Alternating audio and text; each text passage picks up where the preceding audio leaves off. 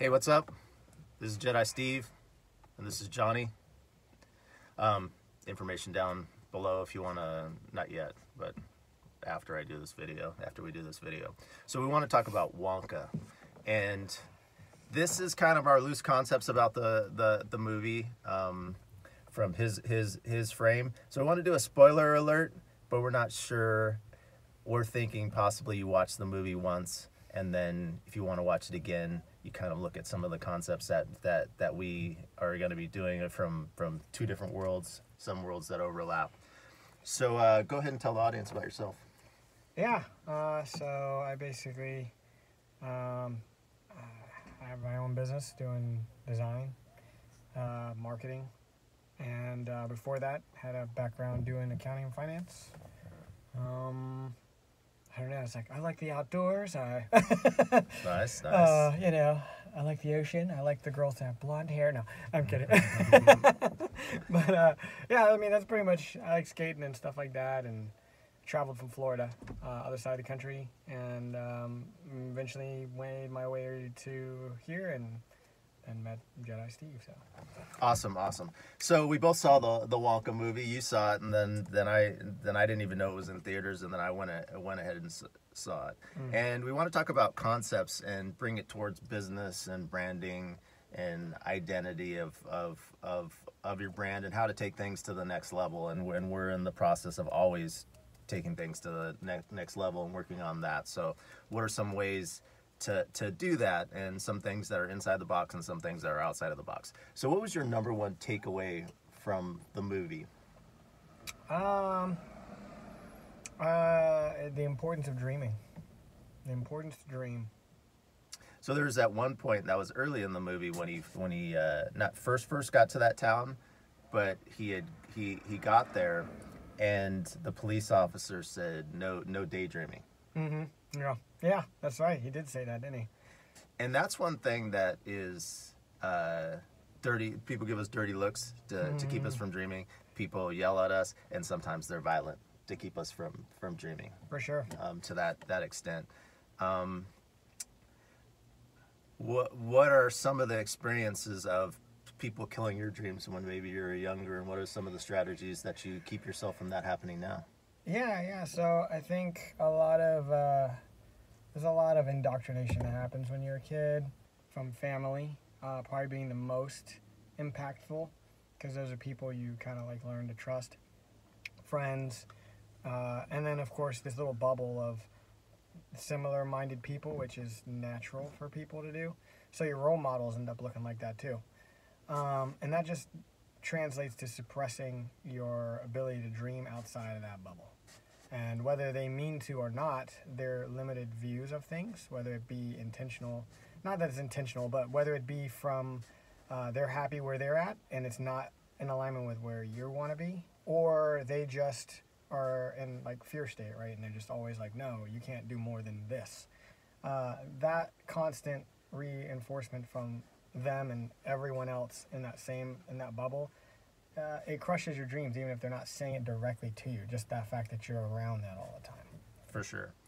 And just like an example, we were all two years old, and we're sitting in the car, and we're by a curb, and there was many times that our parents had to incite fear in ourselves to keep us from running off the sidewalk into the street.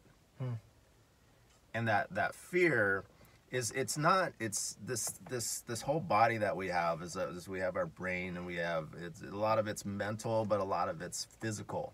A lot of it is that fear goes into yourself, because you imagine like a 2-year-old will run in the street and get hit by a car if you don't do that.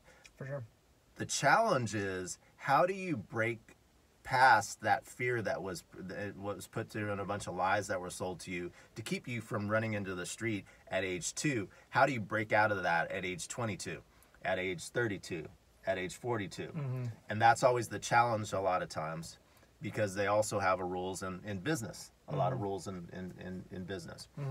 So one thing I want to say, and then make sure that we get back into the Wonka movie, is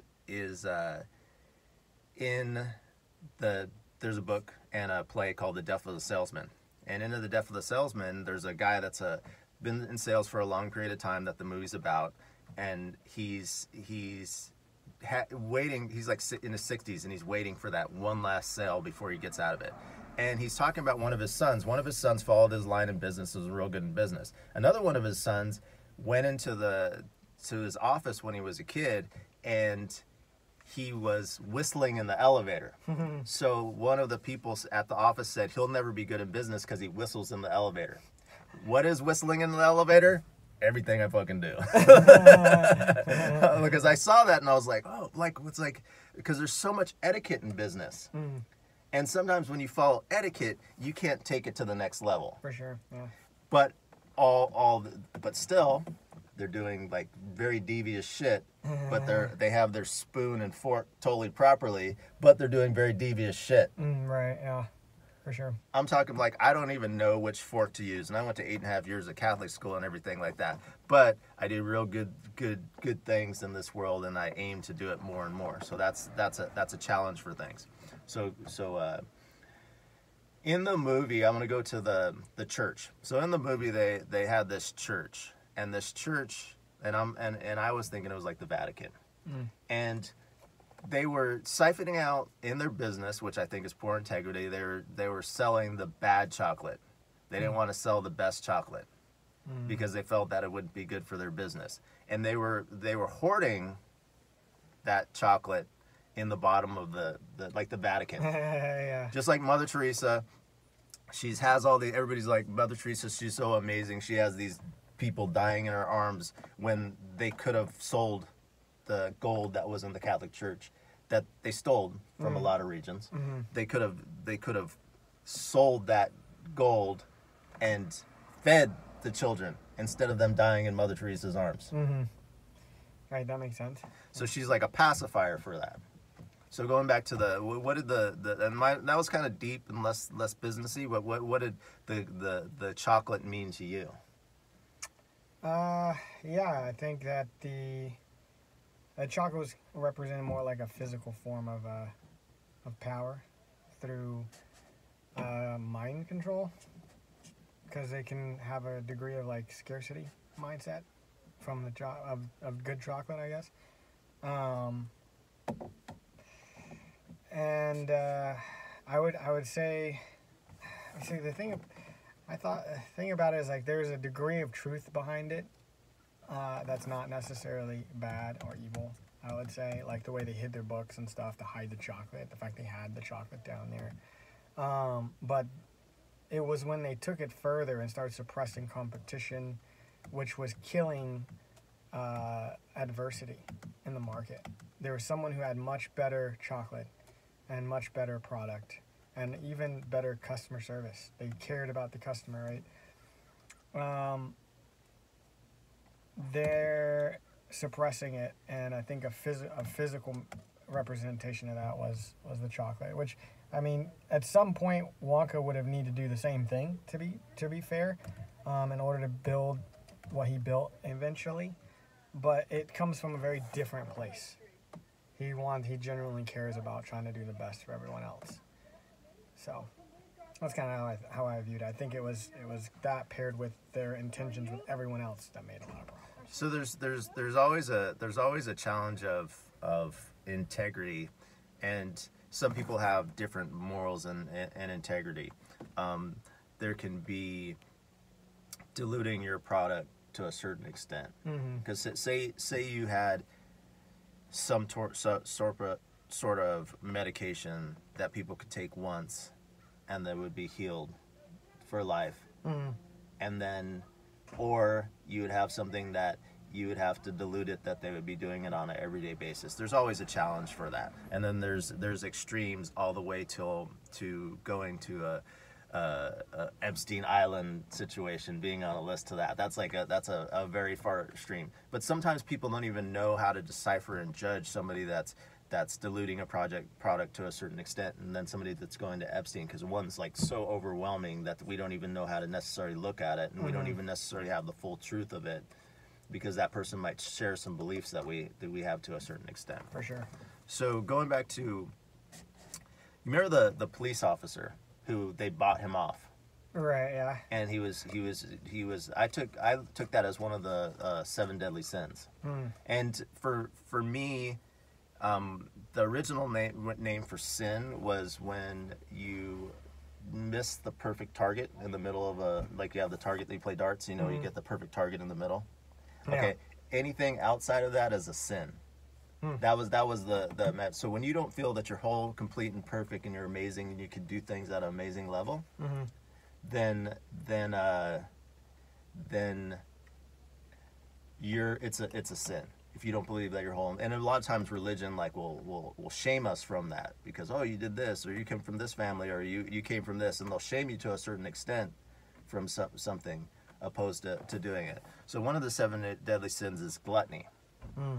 And a lot of people think that's just being fat, but I would say all the 7 deadly sins have to do with comfort. So a lot of people in business are comfortable, and I believe comfortable gets in the way of being able to take things to the next level. For sure. And that's one of the reasons why I don't wear a jacket and I take cold showers. But also, I don't measure my success by how often I haven't worn a jacket in 8 years in San Diego, and that I take cold showers. I don't measure my success like that. I measure my success on what benefits being uncomfortable is giving me. So if I'm not showing up and making things happen and letting things happen, if I'm not showing up and doing that, it doesn't matter that I'm taking cold showers and all that stuff. It's so comfortable. Have you thought about times in your life or seeing in others when them being too comfortable has gotten in the way? Yeah, I mean, it happens with most people. Yeah. Even like entrepreneurs. I mean, I think typically people start off uncomfortable, when they're young and have big dreams and goals and what, which basically is a form of discomfort because it means they want more than where they're at right now. And then they either achieve them and they get comfortable, they get close enough and they get comfortable, or they never achieve it and they get comfortable. Yeah. You know what I mean? For sure. And that's the same thing with the difference with people who are successful financially is just their discomfort level, where they considered comfort to be was a much higher standard than other people. So for them, making $1 million a year, they are uncomfortable as hell until they get to that point. Or maybe it's 200, maybe it's 500. And usually it's like circumstances, environment dictate a lot of that. They're around other people who are making that much. So it made them uncomfortable that they weren't making that much. And then they get comfortable, and whatever their systems and processes are that got them there, they just keep them there. And then you end up where we're at now. We have these businesses that can't operate in today's world because the people who own those businesses have been comfortable in the way they do things. Much like everyone else. You go to your job, you're happy with your apartment. It's the same thing, but then if you don't exercise, you don't diet, you don't push further, then as you get older, you're like, oh, I'm not going to make retirement. Oh, I'm out of shape. Well, yeah, because you were comfortable with what you had. And that's why, and the same thing with them. And, so anyways, and actually one other thing I'd say about that is there's no stagnant, really. You're either improving or you're declining. You don't really stay stagnant for very long. So it's like if you're comfortable doing the same thing, what's going to happen is eventually you're going to start to deteriorate. You eat the same stuff and you don't exercise, you'll stay plateau for a while. Let's say you're 20, 29, and then what happens when you're 25, 27? You start gaining weight. And same thing with your business. It's working now, markets shift, what happens to the money? You start to lose profit, you start to lose employees, because you're not changing with the times kind of thing. So it's like... And then you start to sabotage. Yeah, then self-sabotage. Yeah. And now all you're waiting for is for things to deteriorate to a point where you're so uncomfortable now that you're back in the cycle of discomfort, make adjustments, change, push. Or you never really want to you never reach a deep enough discomfort to actually tackle the real issues that have probably been keeping you in some form of comfort for 5 years, 10 years or more. And you don't reach enough discomfort to overcome that, and then you just implode, Is there anything else in that at this point? Anything else that this reminds you of in the Wonka movie? Or I mean, yeah, there's guys who were running a little mafia thing. They were comfortable. They didn't want to. They didn't want to lose their position because they could sit there and have their little drinks and have their money and own the town comfortably. And what made them uncomfortable was Wonka coming in there and shaking all that up. It changed their comfort zone into something that now required them to do something. Made them very uncomfortable. And their reaction to becoming uncomfortable was not to become more competitive. It was to kill the competition. Yeah. That's basically the fastest, easiest way to bring it back to the way it was. Not to grow from it and get better, but to instead be like, how can I keep things the same? And with the least amount of effort, I'll just kill him. We've all had that thought. No, but it's for me, that should be exciting. That should be exciting. The fact that you're at a certain age and then you're feeling, oh, I can also make a transition. There's a time in our lives that Christmas was the next day and we were so excited about Christmas. Now that same excitement is stress for a lot of us in times. And I'm not absent of stress. I mean, I definitely have a practice to do that, but I try to only align with purposeful stress. But sometimes little things just all of a sudden stress me out. It's weird, like sometimes a lot of times the bigger things don't stress me out like the little things. So there is that challenge in that cartel, but I think you should be excited about that. One of the things. Go ahead and grab that. And you could finish what you're saying. The Play-Doh that's on the side by the crystals, down. So one of the things that in the Bible, and I'm spiritual, I'm not religious. It says that Jesus told the apostles to be childlike, and I believe that's why a lot of times, and this is a great thing for your business meetings. Grab yourself some Play-Doh. It's very cheap. And as you're just have your normal business meetings, and then just have each person playing with Play-Doh as you're having your business meeting. It changes. It's enough chaos. It's enough uncomfortable for a traditional structured business. It's enough uncomfortable to keep you mindful and keep you present to what's going on. And we're truly happy when we're creating. And if you see children, they're really happy when they're creating. And we're all children. We're grown. We evolve and everything. But there's a difference between childlike and childish. Childish is when we're out of balance. Childlike is when we're aligned to a certain extent. Because for me, if I'm not having fun in a project, even if it's something that's a deep, dark thing that I'm working on, if I'm not having fun and enjoyment in a project, then I sabotage. Then it's hard to, then I'm going to burn out in a shorter period of time because I'm not doing that.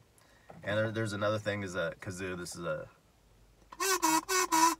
play this, and when you play this, you start to move in different directions because business wants you to be very stoic. But we're not only carrying information in our brain, we're carrying it in our hearts and our gut. A lot of business saying, "Oh, we don't want people that are emotional." The truth is, you don't want people that their emotions are out of balance. And how do you keep from having your emotions out of balance? You channel into your emotions on a consistent basis. When you try and stuff them out, that's when you get out of balance and you just freak out and just push yourself out of your body. You're trying to stuff yourself in your body. You're pushing yourself out of your body. And a lot of people heal this with working out, doing a lot of different things. But sometimes they're channeling into more anger and more repressed anger based on the workout that they're doing. So having a balanced practice that you're able to do that. So pick up some of this and pick up a kazoo, and these two things will change your life. And there's lots of breathing in here. Too many people in business are in their heads, and a good way to get out of your heads is to breathe, because you're getting in your heart and your gut. There's more thinking. Science has caught up to this. There's more thinking going in your heart and your gut than there is in your brain, each individual one, and there's a lot of thinking going on in your individual cells. does your brain communicate things more. But if you're not in tune with the three centers, then yeah, your brain can communicate how you're feeling, but it's like doing it in a superficial sort of way. I kind of went to a lot of stuff on that. Okay. For sure. Anything else with Wonka that you experienced? Yeah, this kind of goes in what you were saying just now. I found that the people that are the most successful in business and as a person, like in life, I think a lot of people have this like compartmentalized view of success. That's obviously really skewed. Like a lot of these business people you're talking about are basically corporate. Their corporate mindset. It's not that they're corporate, that they necessarily work corporate. I'm talking about like the corporate mindset, which is basically, it's all basically coming up with numbers and not connecting with the work, not connecting with the craft, not connecting with the people. Very disconnected. It's all coming from this very toxic external place that has to do usually with like control. It's your typical very insecure individual, someone who needs to control others, needs to control situations, needs to have a lot of external validation. A lot of their security comes external, and it manifests. Unfortunately, our society has allowed it to manifest to like some very high levels of toxicity, where they can run an entire business strictly based off of motivation to control people and to control, to have lots of money for external validation, to basically have this entitlement of all this kind of craziness. And society will actually let them like control people, which is crazy. I mean, to a degree, because technically those people don't have to work there. Yeah. You don't have to work for a dude who's doing that, or a girl. You may feel like you do. Yeah, you might feel it, but you don't. You don't. You know, and that's you giving away your own power in that sense. But And the way we know that, because that is, I believe, if we don't acknowledge that we aren't happy working at that place, it's going to be taken away from us at some point. And Sure. and most of us land on our feet when all of a sudden something's taken away from us like that. So that's how we know that you don't have to work at that place. for sure, and it's just acknowledging toxicity, toxic relationships, you know, is a big one. Like a lot of people don't have clear views of that, and the views of like just a relationship with an employer is the standard is a toxic standard that people don't realize is not in their best interest. But point being, that is a very fine example of an individual who is very lost, lives a very miserable life, usually, and is not someone you want to look up to just because they make millions of dollars. I would say someone who's much better and is much better at business. They usually are great role models, great leaders. Everyone that works with them looks up to them. The clients they pick are ones that also picked them. And they get together really well. They know the things they enjoy and the things that they don't enjoy. The things they don't enjoy, they tend to give to other people who do enjoy them, because those people are going to do better. And what do these people look like? They don't look like corporate business etiquette people, like what Jedi Steve's talking about. They look like, if they're truly into outdoors, you know what they're coming into work as, when they come in to run their business. They typically have boots, jeans. They have usually like some kind of looks like they're ready to go chop some wood. They probably have a beard. They probably are tatted up. They probably did go chop some freaking wood. You know, the way they talk is like that. And you know what the best part about that is? The customers love that kind of person because they reflect who they are or who they want to be. And the same thing goes with every business they work with. Who are the products, the businesses they're going to be doing business with? It's probably going to be tents, axes, right? You know, outdoor equipment, outdoor clothing.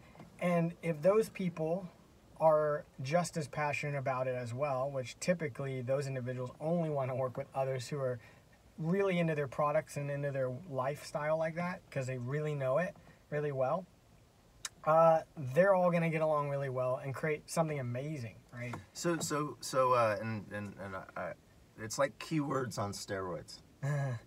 So if I was working on a marketing campaign, I would think of like keywords to attract the right type of people. But it's more of like a three-dimensional. It's like living, like embodying those words, because words aren't just words; they're energy. For sure. So it's like you're attracting that on a whole nother level. So a lot of times, people are staying away from what by the book business is telling them, and it's saying just focus on the bottom line. But focusing on the bottom line, I look at business as a sphere, not a bottom line. And if you cultivate that sphere in the right way, the bottom line will take care of itself. Yeah, and even bottom line doesn't even make any sense. These are finance people. These are people who only look at money. Like a lot of these people who are corporate, have the corporate mindset, who are not the healthy individual I just described, they don't care about the product, most of them. Even if they're a finance person, their product is finance. Most of them aren't even that. They just picked up finance or accounting, or it could be just investing. They might not be, usually investors are finance guys. Because it made money. It came from the same place. It came from external. I know I want the car. I want the girl. I want to have the nice house. I want external. I want to be able to be respected. I want to know if I say to do something, they have to listen to me because nobody listens to me. Like, they're not even, none of that had to do with, I want to know how money works. I love learning about money. I love learning about how the numbers work, how it taps in this intrinsic value that has energy, that moves throughout the universe, that we call money. They didn't say any of that. That's not what they're thinking. So when they say they're finance, they're not even that. Because a true finance guy can come in there, and these guys are the true finance guys. A lot of them are multi-billionaires. And when you talk with them, they don't even care about money. They're just so fluid with it. They're just like, whatever. But most of the people that we associate with that are not even finance people. They're not, basically, the standard has become really like everything else, right? 90%, no one wants to put themselves in this category, and I'll be the first to say I'm in this category as well, in one shape or another, are average at things in general. Whether you're 90%, you're average and in relationships, or you're 90%, you're average in your work or your job, whatever. All of us fit that in some shape or form. And the same is true for business. So when we think the standard of business is this, you're thinking about the 90%, which is the average. What makes average? People don't actually care to go deep on it and actually understand it and produce something from a spiritual place. Because the top 10% go deep and they identify with what they're doing. That's not the 90%, right? And that's how come the standard in business is this corporate mindset, because these are people that don't go deep on things. They're very toxic. They just want quick. They're thinking like most, what would generate average results. The only difference is, in their world, average is 9 million a year or whatever. You know what I mean? You know what I'm saying? And it's done through these really, really incredibly, they're not even clever. They're like building it off of other people and controlling them or killing the competition. That's not hard. That's not something that requires you to go deep on it and create something amazingly complex and at a premium level. I don't know if that makes sense. And the best way to clarify it is, like, when you look at, like, most people, if they look at a car, they don't really understand it well enough to know why that car is a top 10% car versus that car, aside from what they're told. Oh, it's a Lamborghini versus, if I just took that away and said it's a Toyota, you're like, why is that the top 10? You wouldn't know. You wouldn't know there was all these crazy mechanics on the hood that make it vastly different. Oh, but it's not selling around the world. It's like, no, it's not. It's sitting right there. It's an average. It's sitting here like every other average car. You just don't know. It's the same thing in companies. Most of these people, the numbers don't reflect that they're above average. It doesn't matter how much they make. It's the way they run things and where it's coming from and how they care about the intricacies of it. But most people, they don't understand business well enough to know that, hey, that's a Lamborghini, not a Prius. You know, but most people don't know that because they don't know it's supposed. You know what I mean? You look at it, you don't see any different, if that makes sense. Yeah. So one of the things that you wanted to talk about is the level of passion that Wonka had. Yeah, he's very passionate about his craft, and I think that's what makes a great business. Like, where does that business, where you're like, how do you make the Lamborghini? You have to think, I want to be the Lamborghini in my craft. And then what happens is you go so deep on, like he did, he went so deep on the chocolate, and I don't think people realize, like, you have to go, they don't have perspective on when you say depth. What I mean by deep is you need to understand it so well. You understand what sells, what doesn't sell, what's premium, what's not premium, why. how to get financing for it. How you need to go not just in the product, you need to go deep, as Gary Vayner would say, he's like deep and wide. And you gotta go deep and wide, and then deeper and then wider, just infinitely, to the point where you expand whatever it is you do into the other dimensions, and the other dimensions being finance, being marketing, advertising, understanding, being able to serve, think beyond just in your room. Like when you go deeper on it and you go beyond just internal, you start to expand into the external and how you can bring it to the world and to humanity. You gotta go so deep that you start to think like that. You start to think beyond yourself. But most people never reach those levels. But when you start to do it and it comes from this deep place like he did with chocolate, and really, really trying to, you start to realize ultimately you're really trying to make something to serve to the world. It ends up becoming legacy. You want to have a high impact, positive legacy that you can share with the world. Just most people don't go far enough into it to ever reach those levels. But if you did, the business you would make would be insane. A lot of times people don't know the difference between swag and actually like the foundation below the swag. So it's like they would just because you said he was a positive about his craft. Yeah. He was excited about his craft. For sure. But a lot of times